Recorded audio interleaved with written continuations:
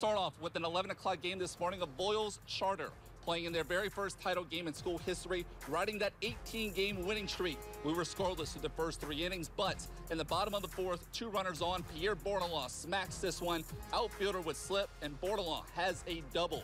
2 Vikings will come around to score, and just like that, Avoyelles Charter has the lead. And with Mother's Day coming up on Sunday, they're hoping to see their boys bring home the title.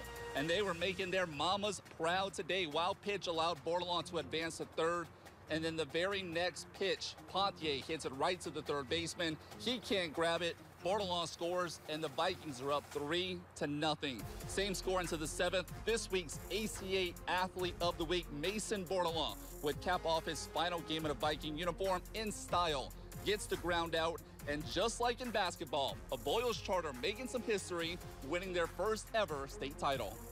25 years of a lot of players that I've coached that have had a hand in building this program, and I'm just so happy for our school. I'm happy for these young men that have really come such a long way this year and gelled and molded together. I've been growing up with them since I was a little kid, you know, so it's the brotherhood, you know, and it just makes it 10 times better winning it with these boys.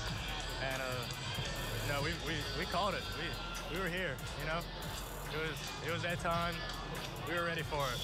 I think this was more because I've been playing it much longer than basketball, and I grew up. I think I started playing when I was 4, maybe. So